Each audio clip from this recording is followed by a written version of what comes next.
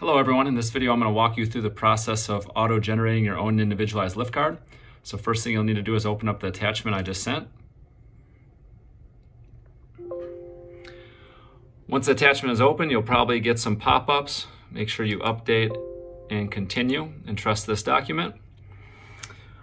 Once you're through that process, I want you to go down and look at the bottom tabs. There's a master's sheet and then individual tabs. If you have an individual tab, I want you to click on that tab and then go up to the top and click File and Print. If your name is not found there, I want you to go to the Masters tab, click on it, go up into the cell that says Coach's Copy, click on that.